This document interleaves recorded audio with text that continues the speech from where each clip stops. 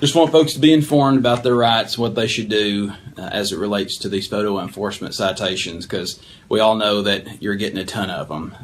So by design, again, not to increase safety, but to increase revenue. I think all of us are pretty much aware of that at this point. And for those of y'all who don't know, Mike Lotfy is behind the camera here. So in his capacity as my legislative assistant, we're trying to get the word out about some legislation that we have passed this last year. Actually, it was just passed this previous month. And we are here to explain about that and to try to be open and available for questions that you may have related to photo enforcement citations. So many of you all know that over the last couple of years, I've been very vocal in my opposition to the process of photo enforcement here in the state of Tennessee, and literally I have accumulated a whole file folder full of photo enforcement citations from different towns all across specifically Northwest Tennessee. But I want everyone to know specifically what to do with this right here. When you receive this in the mail, what is it that you're supposed to do once you receive one of these citations? Well, let's just start the process by going to the mailbox. So we go to the mailbox. What do we have?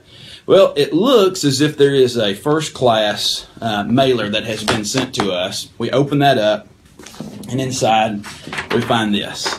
This is a photo enforcement citation that I have received personally. So I'm not talking about this in the theoretical realm. This is Andy Holt in his personal capacity. I've received numerous photo enforcement citations.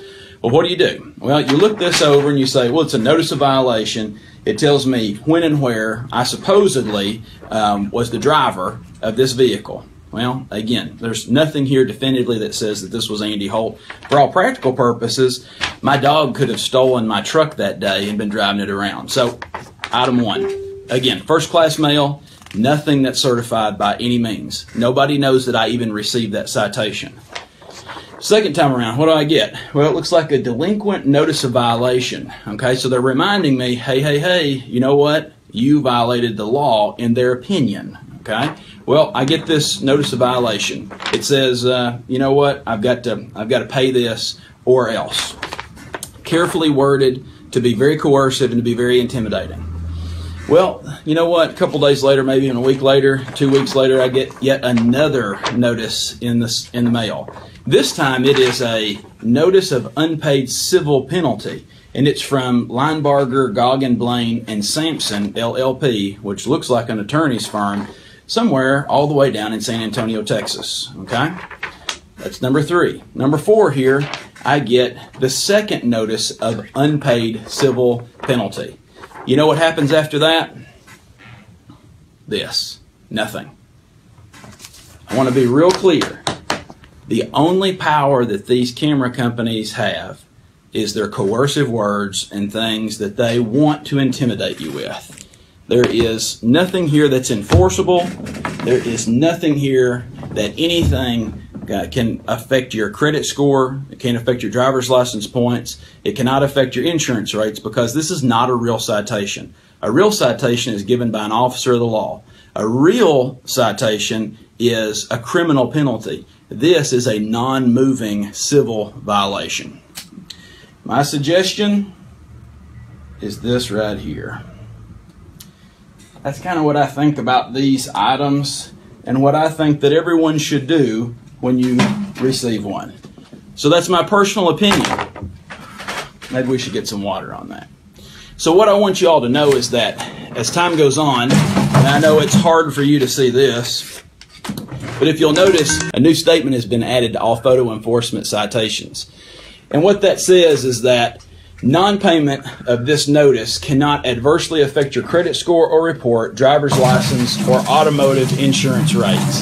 So what I've told you for the last 3 years is now printed on these citations themselves. Again, my suggestion is throw them in the trash, burn them, do whatever you want to dispel these notions that you are now subject to pay this penalty, plus all the other ensuing documents that they send talking about delinquent payments and everything else. Throw them away. To be very specific, now this new citation. Now some of these cities are now printing on here that payment is required by law. That's a lie. And the reason that we can say that definitively is because guess what? You're not required to pay something unless you've been convicted of it. So that's one of the basic problems that I have with photo enforcement, is the fact that, you know what, it is guilt until proven innocence. So again, I think there is another clear reason to just go ahead and, when you get these,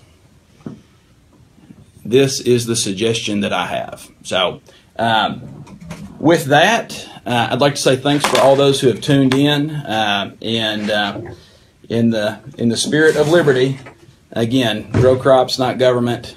Andy Holt signing off. Thank you very much. We'll answer any questions that you may have.